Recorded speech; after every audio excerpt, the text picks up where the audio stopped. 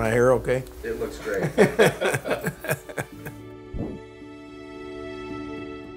My name is Bill Epperly, 1968 graduate from the School of Business here at Western Illinois University with a major in marketing.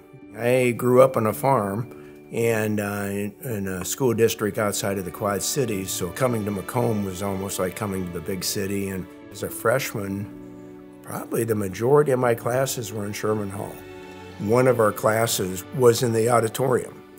And so here you were sitting with a group of students in your class in the auditorium, and people would be walking through the connecting area there. And another student would walk through there that you'd happen to know, and they'd look up and, "Hey, Bill, how you doing?" Yeah.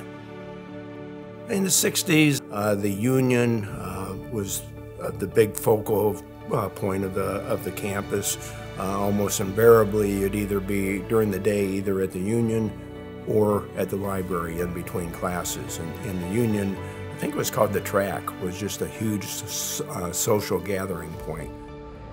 In attendance at tonight's game is former Board of Trustees Chair and the longest consecutive donor to Western Illinois University, Bill Epperly.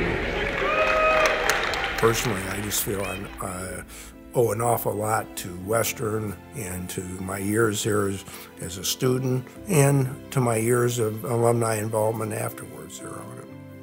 My first gift, I believe, was $50. It started off a continuous donor involvement that has grown and grown over the years. We give now to the Performing Arts Center, we give to athletics, we give to the School of Business, and then also an annual contribution to our scholarship fund that we have a scholarship in the School of Business Marketing Department. We probably have an awful lot of alumni out there that have not given or are wavering, should I give something, should I not? I guess my comment would be very simply, do it. Again, to me, it's had a huge impact from the standpoint of you're helping the future generation of students. No matter how big or how small the gift is, it's going to help some future students become better individuals. And when you do that, it has a huge impact on yourself. But chances are Western gave you a lot, and this is just a very small return. They all add up. Even small gifts will add up to having a major impact.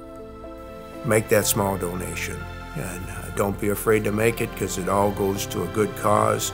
And very simply, we like to say, it's just a great day to be a Leatherneck.